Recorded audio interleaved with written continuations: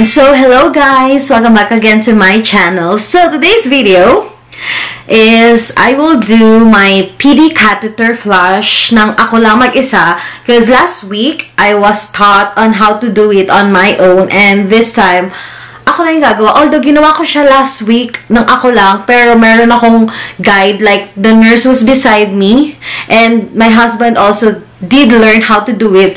Pero this time, ako lang mag-isa. Hubby is currently sleeping in the other room and I am in our extra room. So, yun. And since I don't have IV pole, ang gagamitin ko muna is itong aming sampayan. Yan. Hopefully, magkasya dyan. Kasi hindi na ako bumili ng IV pole kasi it's kinda expensive. $80 siya. And sabi ng nurse, I can use other things naman. Kasi nga, sabi niya, mahal nga yung $80, guys. $80 is $80. And yun. So, I have with me my stuff na kailangan ko. I have the Isa gel. Ito yung sanitizer na gagamitin ko. And I have my solution. Ayan. And ang i-check ko sa solution is the expiration date. Ang expiration date ito is April 2022. Yeah. And this is 200 ml. Pero, hindi ko ito uubusin lahat. Parang, until here lang ang gagamitin ko. And, this one, ininit ko na siya sa microwave for 2.5 minutes. Kasi, masyado siya malamig kanina. Eh, sabi sa akin, kailangan, hindi siya ganun kalamig. Kasi, masakit daw siya sa tummy kapag malamig na pumasok siya sa tummy. So, yeah. Ito yung gagamitin ko. And the way I see it, parang wala naman siyang liquid sa loob. So, yun. Then, I also have yung dalawang clip. Kasi dapat yung clip na papagamit sa akin is yung parang scissor-like. Pero hindi ko kaya. Even before naman, may problem talaga ako sa pag-open. Kasi meron siya parang lock sa ilalim. So, ang hirap niya i-maneuver. Yun. So, yun. Ito na lang pinagamit sa akin. Mas madali pa kasi gaganyan mo lang. Tcharan! Ganyan lang siya. And then, nag-ready din ako ng 4x4 gauze. Pero, I'm not sure if gagamitin ko yan. Oh, and then, the mini cup na gagamitin after. Yun lang. I think, complete naman yung gamit ko. And, what else? I just need to sanitize my hand before I begin. Pero yun, siguro ipitin ko din yung hair ko. Buti may ipit dito sa sahig. Ay! Ayan. Ipitan ko muna. And yun. Medyo nininervous ako like the first time na I cleaned my wound na ako lang mag-isa. Yun. I'll just sanitize. And sabi nga, no matter how many times you wash your hands, hindi siya 100% clean talaga. Kasi you touch lots of things. So yun. Sanitize ka naman sanitize. Diba? That's it. And yun. If you watch my previous video, alam niyo na, but medyo sad ako ngayon. So, yun. I'm trying to cheer myself up, pero wala. I'm feeling so down right now. Yun. Pero gusto kong gawin itong video na to. Why? Because gusto ko na memories. I want to have these memories na if I survive, what? May mapapanood ako na, ito pala yung ginawa ko ng araw na yun. Mga ganun. So, I'm so madaldal na. And yun. Open na natin ito. Open ko na to. That. Okay, natin siya ganyan. Yan. Ganyan lang siya. Hanapin natin yung dulo. Ito. Then, isasabit ko lang siya dito sa taas. Sana nakikita nyo. Yeah. Mamaya, papakita ko sa inyo.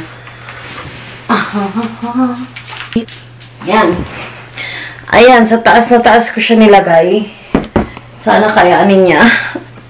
And hilain lang natin ito hanggang ma-pull down siya. Sabi, don't be scared. Hilain yan. Kasi that's okay. Hilain lang natin. And so the way I see it, wala naman siya mga leakage and such thing. And yun, hindi pa siya tapos. Ay.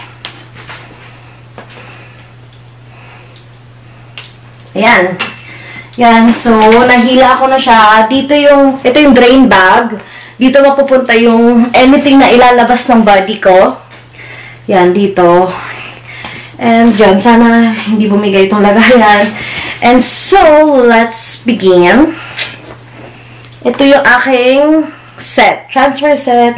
Ang gagawin ko, open ko to without contaminating it and open ko din to. Tapon ko na yung cover and pagsiswitch ko sila. So, i-zoom natin. Pasensya na sa aking big tummy.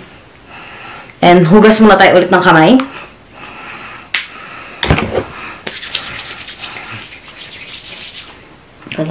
Nakikita niyo yung aking malaking tummy. It's going to be like this and that.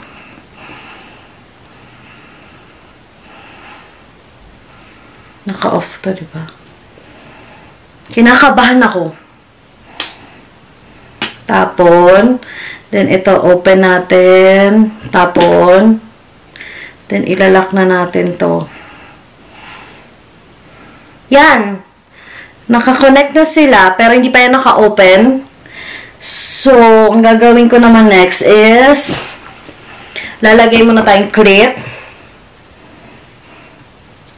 sa both side, to, dito sa ating, anong tawag dito? Yung galing sa solution, and this one yung sa drain line. Ay, hindi. Ano ba? Natatense ako. Try muna natin kung may lalabas na solution. So, ayusin lang natin. Ayusin ko lang dito sa baba. Yan. Tingnan natin kung may lalabas. So, open ko yung line sa akin.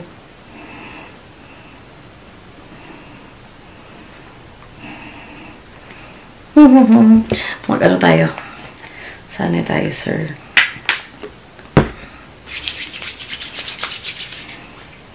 Mali ako. Dapat talaga naglagay pala ako ng towel. Yan. Okay na. Tatry natin. Sana wala akong drain pain na maramdaman ngayon. Ayun. Nakikita niyo ba yan? May lumabas. Have you seen that? Ah, shit. Ay, sorry. Ayun na. Meron akong maraming fibrin. And medyo masakit siya.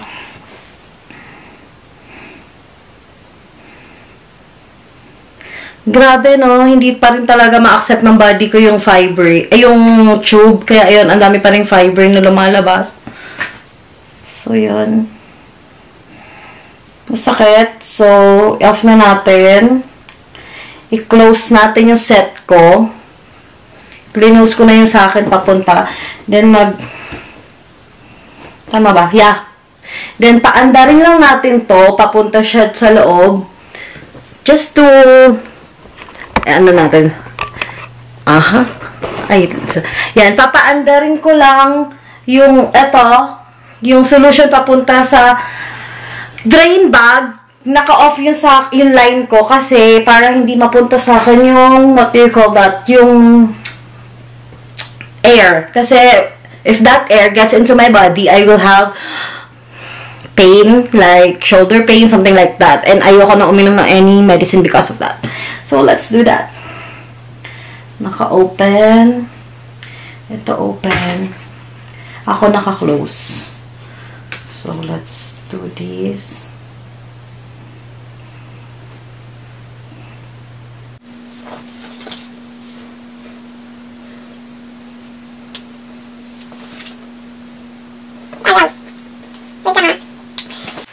Ayan, so guys, I don't know kung saan siya naputol, pero nakita niyo naman, medyo nagkaroon ako ng confusion kung anong gagawin.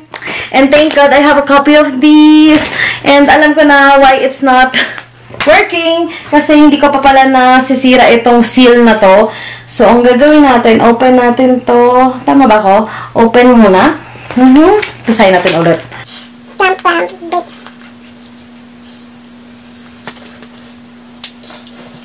Naka-close pala muna to. Then, sisirain natin yung line. Ayan, sinisirain dito yung green. Then, open na natin itong isa, itong drain line. Oh my gosh, nakakatanga. Then, akala ko may problem. 1, 2, 3, 4, 5. That's it! Clinose ko siya. Then, kuklose natin yung, syempre, yung drain line. Kasi pumasok na yung air doon. And, open ko yung line ko. Yan. Tapos, open na natin ito. Ayan. So, right now, ito na siya. Pumapasok na siya sa aking body. And, yun. Thank God merong ganito. Nakalimutan ko i-break yung green flange, whatever. Yun. Yan. 10 minutes daw yung transfer. Orasan nga natin. Tingnan natin kung 10 minutes talaga.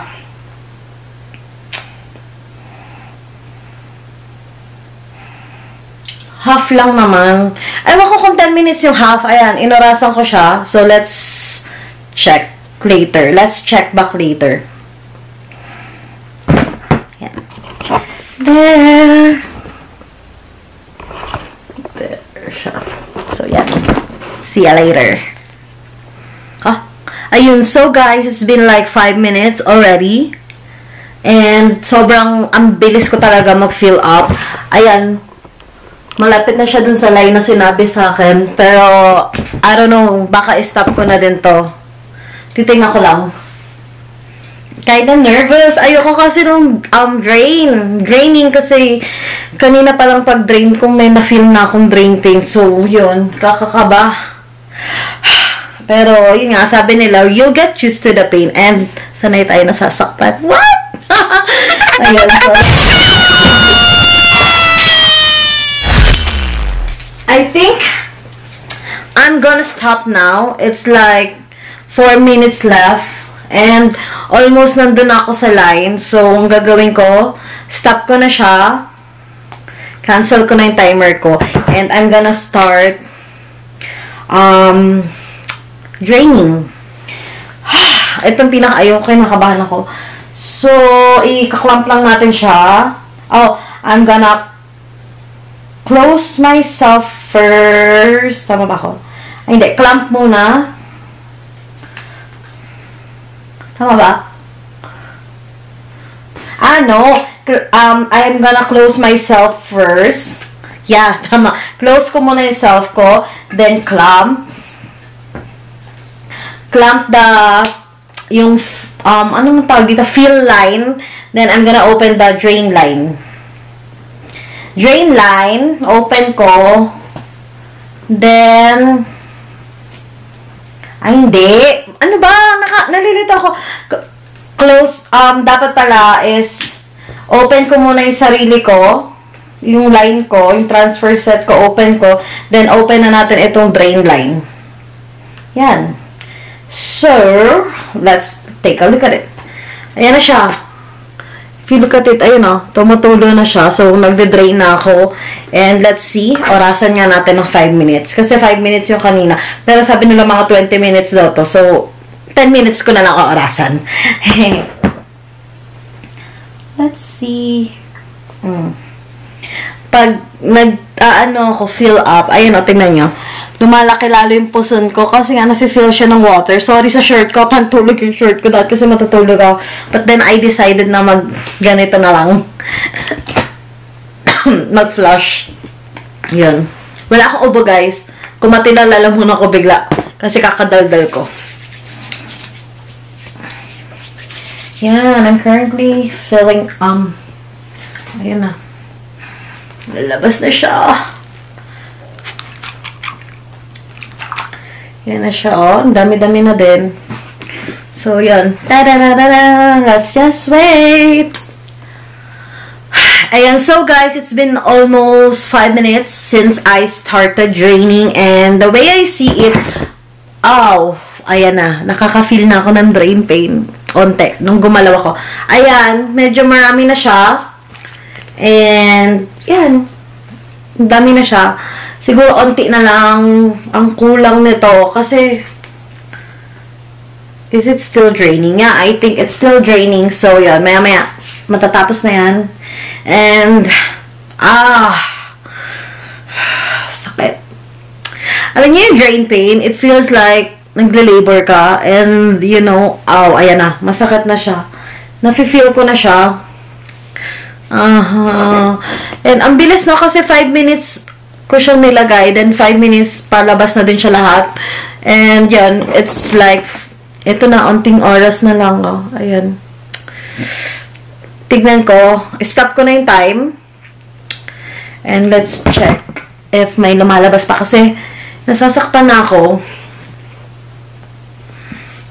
And tingnan natin din pala. I-check natin if it's cloudy. Kasi if it's cloudy, meron siyang ano ang tawag dun? Meron akong infection. If wala, lucky me.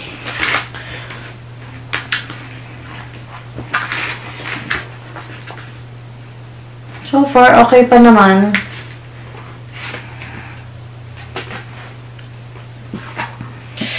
Sakit.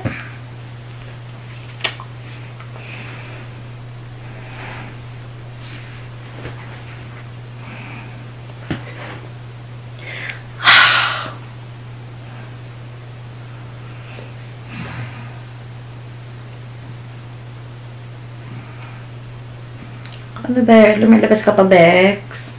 Ay, yeah, meron pa naman ang drain. I can still see it. Oof. Feeling kasi para may kumungkot-kot sa loob mo, like something sucking your inside, and that sucks talaga. Kaya guys, yun. Be healthy. Mahirap magkasakit.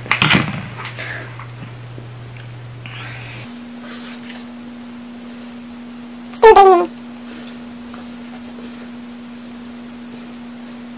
Ang dami naman natin. Ito na siya, oh. Pero I think this is still not enough. May lumalabas pa rin.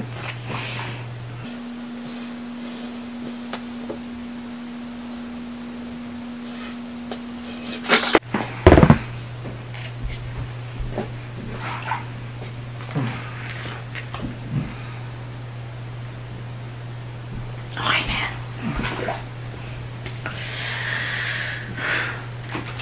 I think that's enough. Ah, we're still moving pala. I think we're good. Ah, grabe yan sakit. I think I'm good. I'm just gonna close my line. I'm gonna wash my hand first with sanitizer. And yun. Ah, sakit. I'm gonna close my line first. Then clamp the drain line. Yan. Whew. Grabe guys. Ang sakit. Pero okay na siya ngayon. Na-close ko na siya. And I'm gonna secure it na close na close na close na close siya. And right now, this is the mini cup. It has povidone iodine solution sa loob. And how you open it is dito lang. And make sure not to touch the inside because it is sterile. So, ganyan dapat ang pag-open sa kanya. Pa ganyan. Ganyan. And, yun. Ganyan. And, i-check natin. Okay naman siya. Good. And, right now, gagawin ko is, i-open ko siya.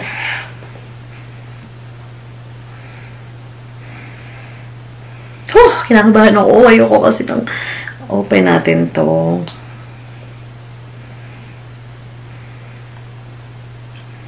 Open ko to. Then, lalagay ko na to.